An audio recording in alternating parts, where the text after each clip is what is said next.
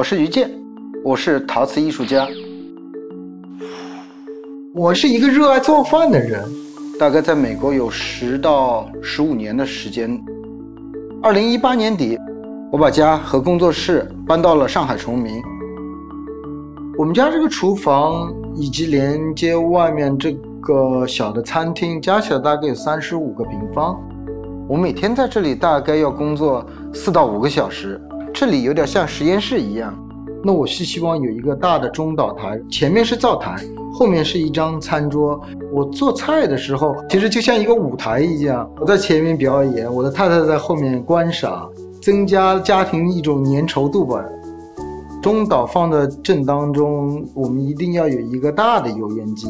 我们家的油烟机是我们在闲鱼上买的，是一家牛排餐厅不想开了，老板买了个油烟机，然后也没地方用了，我把它拉回来一装，我发现特别棒。油烟机旁边有一根竹子，锅挂在这根竹子上，不但能沥水，而且还节省了空间。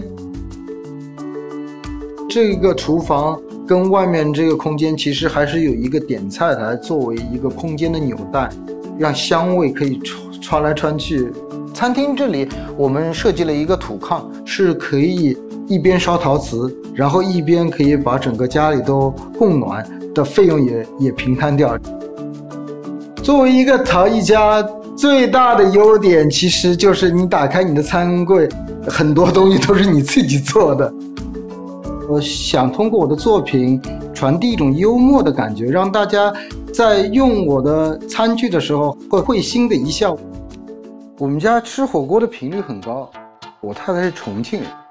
这一套器皿我的太太起了一个非常美妙的名字，叫把竈台，一个主体这个碗，然后加了一个这个漏斗，然后他们俩是二者完全可以合一的。就是吃火锅的时候有很多这种油脂，你吃的时候你就把食材放在这里，油脂就顺着这个洞洞就流入下去了，那你身体摄入的油脂就少了。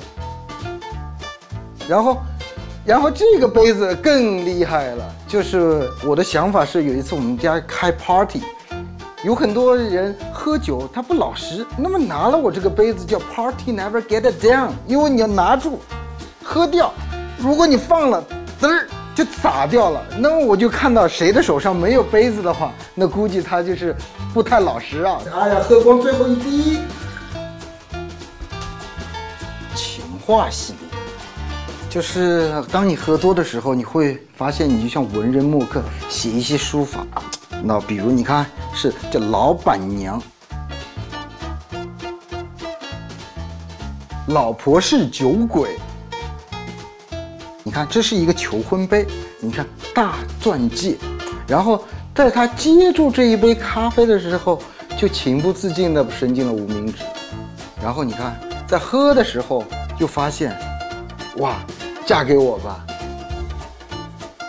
这一套是家的系列，你看，这个是我，这个是我的太太。然后你看，我是张着大嘴说：“老婆，让我亲你一口吧。”做陶瓷其实是做一个空间，做饭其实是做一个空间里面的雕塑。